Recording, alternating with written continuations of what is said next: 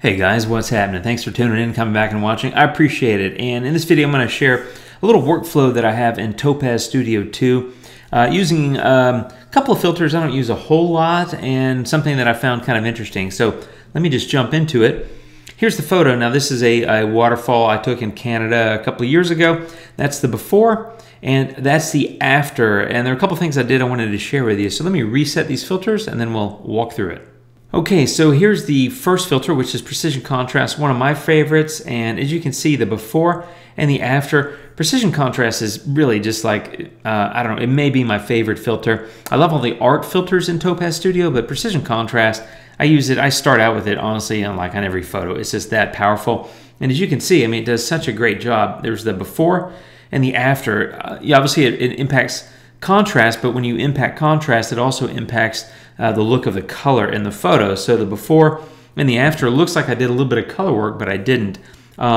So actually, you know what? That's not entirely true. I forgot. I often don't do color work in this filter, but I did this time. So sorry about that. I got a little forgetful there. So I did impact contrast in all four areas: micro, low, medium, and high. And again, every time it's just a little bit of a experiment. I just move them around until I get them looking the way I wanted. I did take highlights down, and then in this case, as I said a moment ago, I did increase saturation and vibrance a little bit, so it does bring that up a little bit.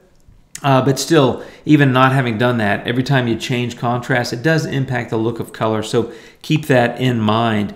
Next, and this is something I thought was really helpful, and that was I used dehaze. Now, dehaze is not a filter that you normally think of for like running water. Dehaze is primarily talked about for foggy or cloudy skies because it helps you sort of cut through that atmospheric haze and create a little bit crisper photo that's, you know, richer colors and that sort of thing. But I actually found that it worked really well here on this running water. And if you think about it, this long exposure running water, there's a lot of white and a lot of highlights, so it kind of mimics what a cloudy sky would look like or a foggy sky.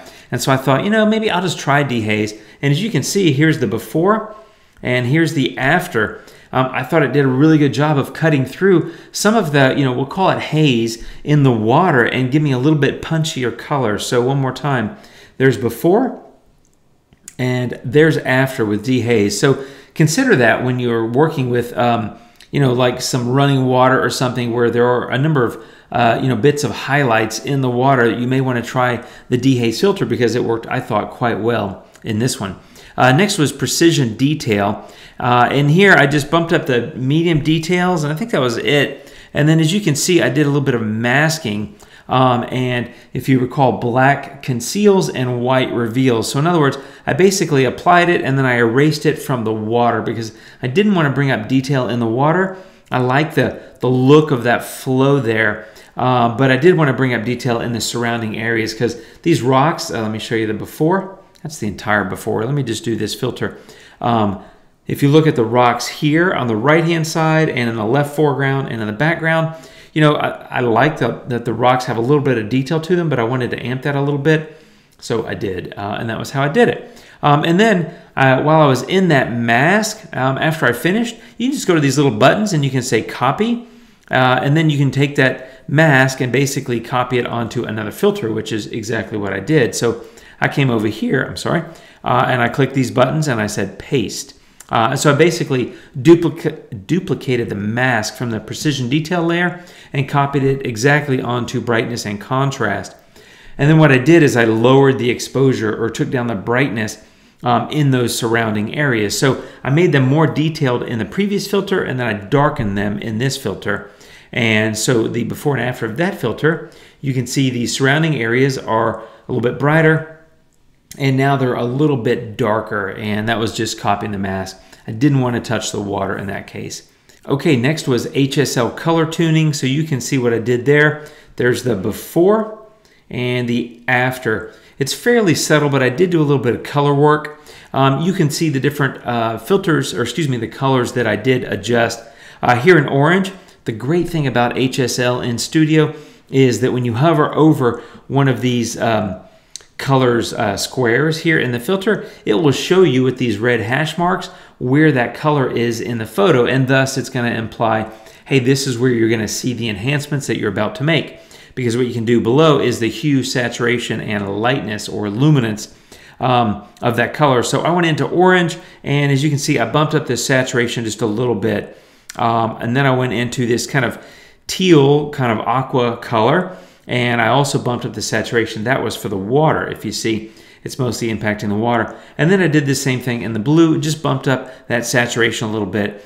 You can also tell the white lines underneath these squares show you which ones have had adjustments made to them. So that was what I did there, and that was really, HSL for me was really just to bump up a little bit of color in the photo.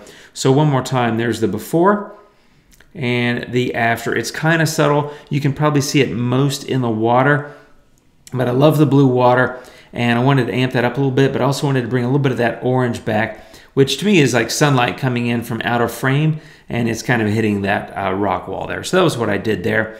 Next was a vignette. So pretty simple. I was actually done with the photo, and I was like, well, I'm going to tighten the focus a little bit on the center of the photo, because really all I care about, not all, but what I primarily care about is the flow of the water. So coming from that area, where it starts, right up here, kind of out of frame, kind of up and central, and then it kind of loops down and kind of makes this L shape or V shape on its side, whatever shape.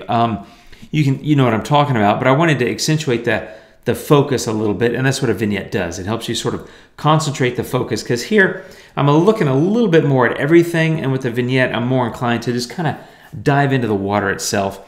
And honestly, I was done until I started to record this video, and then I thought, I kind of want to brighten the water a little bit. So I went back to one of these masks, did a copy, and then I came over here and I did a paste, and then I did an invert. And so you can see my mask is just an inverted version of the mask down below. And what I did is I just increased the brightness a little bit of the water. So before, the mask had been impacting everything but the water. Because I copied and inverted it, now it's only going to impact the water. So I increased the brightness or the exposure value of the water. So I just made it a little bit brighter. So there's the before and the after. And that was really it. And that was how I went from the original, a little bit washed out. It's a brighter photo overall, partly because it's a longer exposure.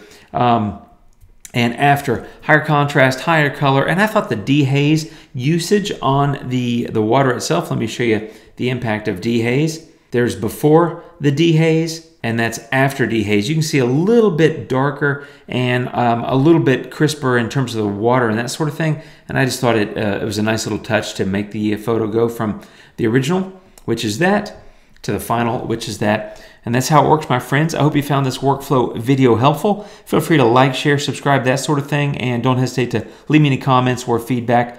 Always love hearing from you guys. So thanks for watching. I really appreciate it. Hope you're having a great day. I'll see you soon. Take care, and adios.